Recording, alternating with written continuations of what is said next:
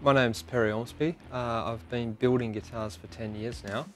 That all came about because I basically was just bored with working for the man. I was working for a company doing kitchen design and used to spend all day designing guitars rather than doing my actual job. And I had the opportunity to work out of their workshop, and I used to go in a couple hours early every morning and leave a couple of hours late, and just started making guitars. One thing led to another, and I got a little bit of interest out there, and some people started sending deposits through for guitars, and then I realised maybe this could actually work. The Dethtone Customs came about. I've had a working relationship with Cosmic for a number of years now, and Jamie gave me a call one day and said, let's do something, and it sounded like an interesting project.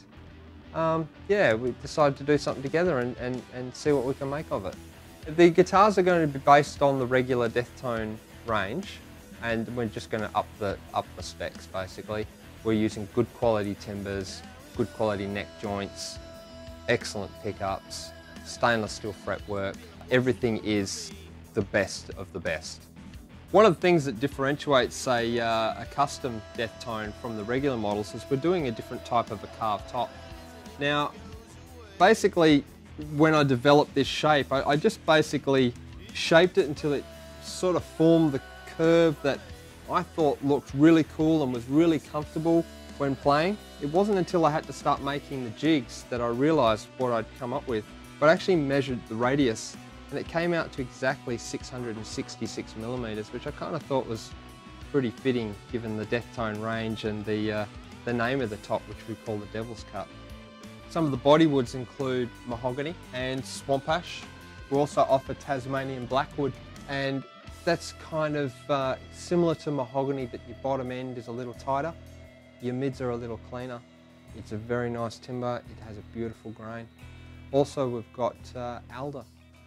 So some of the fretboard options are Indian rosewood or African ebony. The African ebony is a little brighter sounding and is a lot smoother to play on. With the stainless steel frets, which are always a great thing to have. Something that's quite rare actually in the guitar manufacturing industry, and that's because of the time and effort and cost involved. But stainless steel frets really add that extra little bit.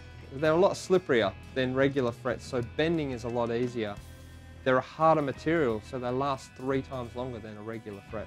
Some of the neck options are rock maple, which is very hard, strong timber. We offer mahogany for a more warmer tone, and we offer Tasmanian blackwood, which is kind of in between.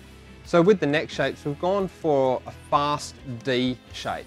They're not quite as thin as, let's say, an Ibanez Wizard, because a lot of people have tendon issues with their forearm and their wrist, and they find that they get repetitive strain injury and they don't actually play too much faster. So what we've done is we've gone for a more comfortable shape, which has actually been very, very popular with my own brand of guitars.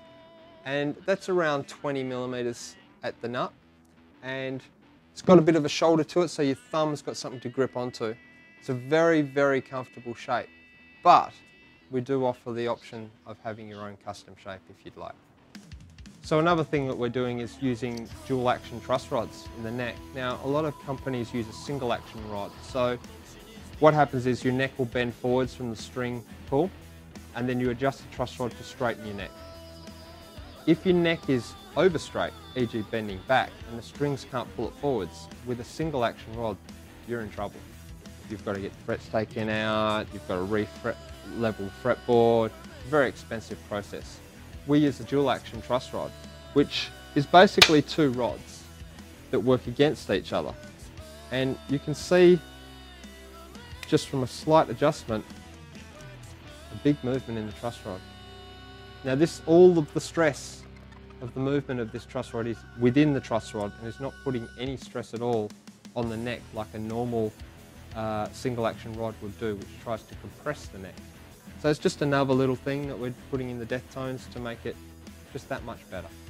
Some of the inlay materials that are available in the Dethtone are your regular stuff, your shells and whatnot, but we're also offering stone. It's really cool to work with this stuff, and it just opens up a massive palette that isn't regularly available with just your abalone and your mother of pearl.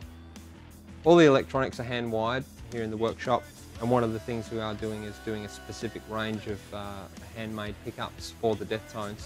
Now, obviously, to suit the Dethtone demographic, we've got a good, solid, hard rock tone coming from the bridge pickup and a creamy lead tone from the neck. The electronics are switchable, so we can switch these down to single coils, but I think you'll really be impressed by the sound we're getting from these guitars. They're all custom wound to suit each guitar, and I'm really proud of what we've done. It's just cool to be working with some people that are letting me do what should be done in guitars. There's a lot of companies out there that compromise. You know, you've got boardrooms that are restricting options and not giving the clients what they really want. And it's great to work with a company that can see that we could do a lot more with the guitar than what's being offered.